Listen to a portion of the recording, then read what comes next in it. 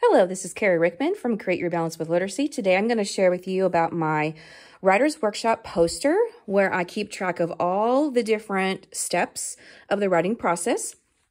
And each student has a popsicle stick that I have made. So I put their magic number on the popsicle stick. On the back I put a piece of Velcro. And then I put a line across with Velcro here. So the children know that they can move their stick down to the next step of the writing process in order to get down to publishing.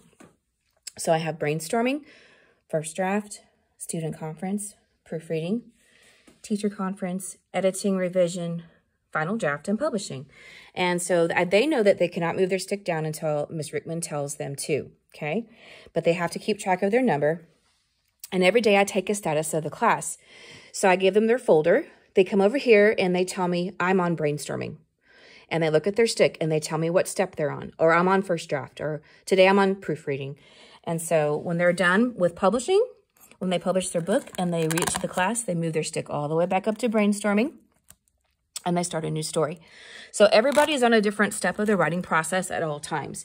You will not have the whole class on brainstorming. You will not have the whole class on teacher conference.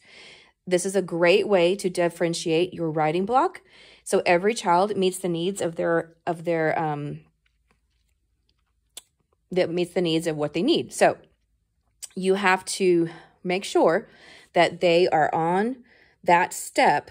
And then when they meet with me at my teacher table, they need the same page that is on that step, okay?